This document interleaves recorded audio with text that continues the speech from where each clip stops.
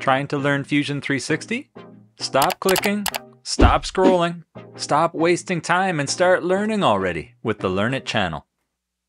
On our channel, you will find dozens of videos in several playlists that will teach you Fusion 360 from the ground up for free. Speaking of free, Lesson 2 teaches you how to download and install the personal version of Fusion 360 for free. If you're interested in purchasing a subscription, please consider using our referral code below. It not only helps you out by giving you a discount, but it's also one huge way for you to help out our channel.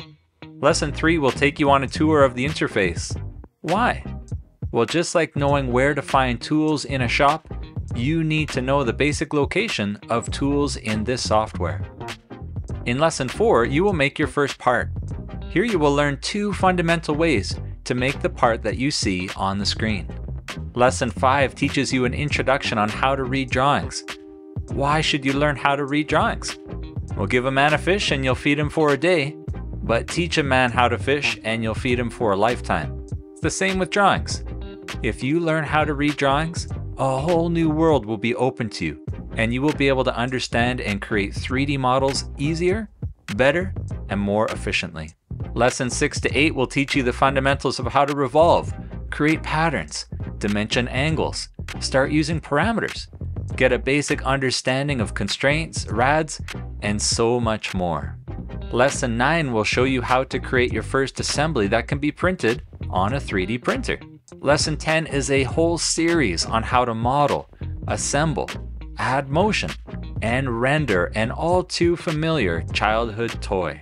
Lesson 11 is a 2-part series that teaches you how to create an unlimited number of box assemblies using parameters, which can be printed on a 3D printer. You'll also learn how to add threaded inserts and screws. Lesson 12 is a 3-part series that teaches you how to create a parametric tire with threads and text that can automatically change based on what your requirements are.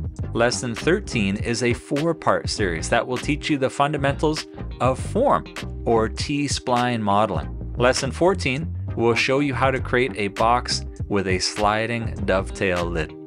So those are all the beginners tutorials that we have produced so far. But if you see more on that playlist, then all the better. Watch them too to continue learning Fusion 360. So what are you waiting for? Click on the thumbnail for the next lesson and start learning already. And don't forget to like and subscribe. Have fun and see you soon.